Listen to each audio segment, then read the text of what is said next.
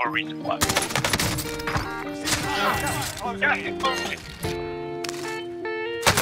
can't see him, dude.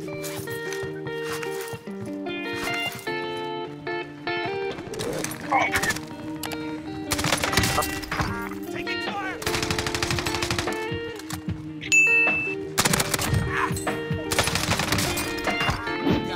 Hold on, Dede. You gotta wait. Hold on. Drop them.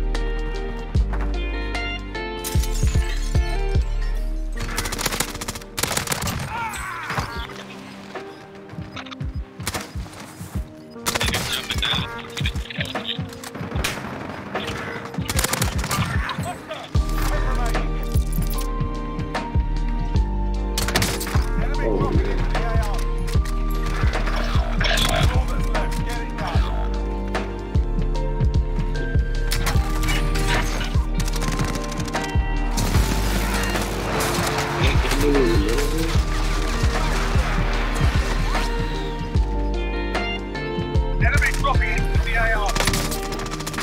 Taking shots. 50 seconds. Oh my god, I'm getting help from everywhere, bro.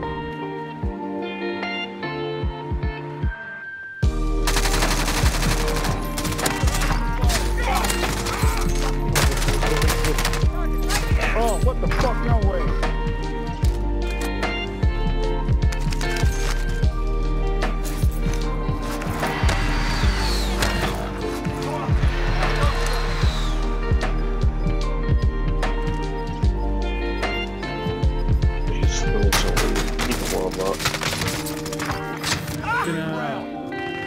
I just absolutely juked the shit out of that. With that shotgun, yeah.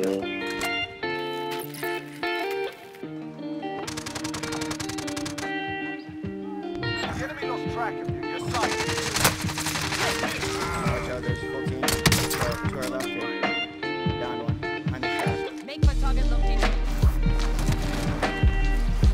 Enemy soldier incoming. He looked at me. Oh my. What a wipe. Friendly UAV overhead. I won't always be here.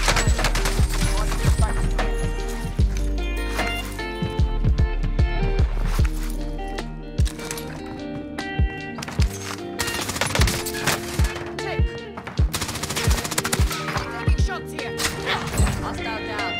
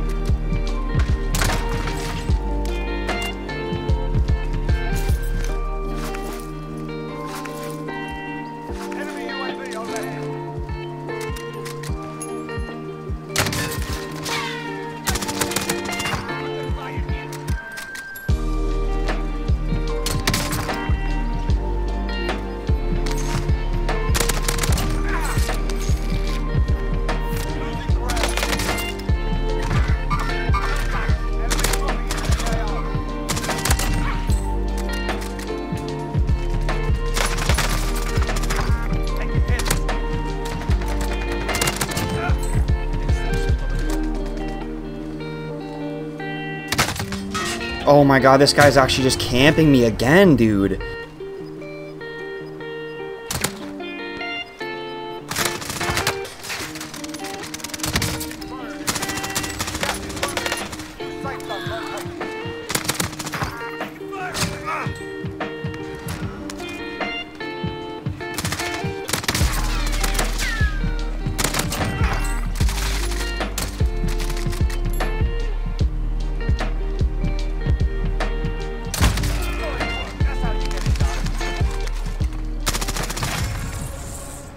Alright man, so as far as the attachments go, you guys can use a bunch of different variations here on the OTS. I'm going to show you guys what I recommend you guys try out before you make any of your own classes. So starting it off here, man, we got the muzzle. We're going to use the Grew Suppressor, Sound Suppression, Vertical Recoil Control, Bullet Velocity, and Effective Damage Range. It is the best muzzle attachment to use on all the Cold War SMGs. So we're going to throw that on. Heading on over into the barrel, of course, it's the Task Force barrel, man.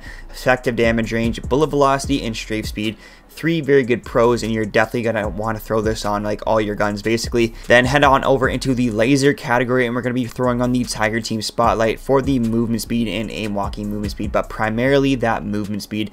They did nerf this gun. I think they nerfed the movement speed just a little bit, so having the extra attachment on there is definitely gonna come in handy now, so throw that on there. Heading on over into the magazine, of course, it's the 40 round fast mag. One of the only guns actually that I'm gonna throw a fast mag on here, just because it does reload pretty slow and it shoots pretty fast, and I'm going to be able to reload my gun super quick with a fast mag and be able to get right back into action, especially taking out multiple enemies and stuff like that, since I am using this thing as sniper support. So go ahead, throw that thing on. And yeah, last but not least, man, we're going to be using the KGB skeletal stock for ADS fire movement speed, aim walking movement speed, and sprint to fire time.